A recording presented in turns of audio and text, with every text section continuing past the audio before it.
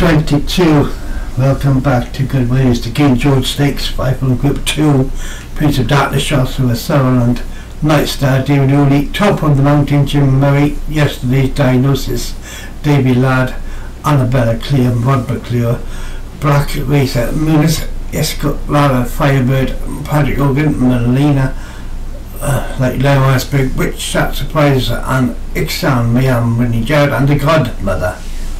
It's Craig Beckwith runner, 5 balloons, and the orders are off, and as we look at them, sort themselves out. The back marker is the Godmother, in front is Night Star, Back Racer is there, Witch on Surprise, One Chance Surprise has come through to just take it up. From the second place, Annabella Clear, Night Star in third, behind these comes Back Racer, then comes top on the mountain.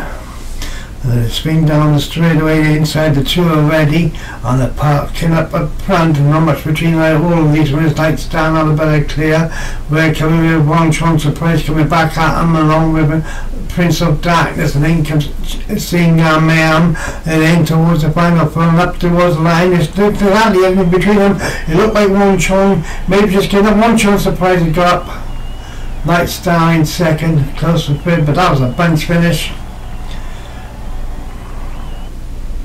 Night Star was second, but David Hooley, Annabelle Clear third for Dan Hughes.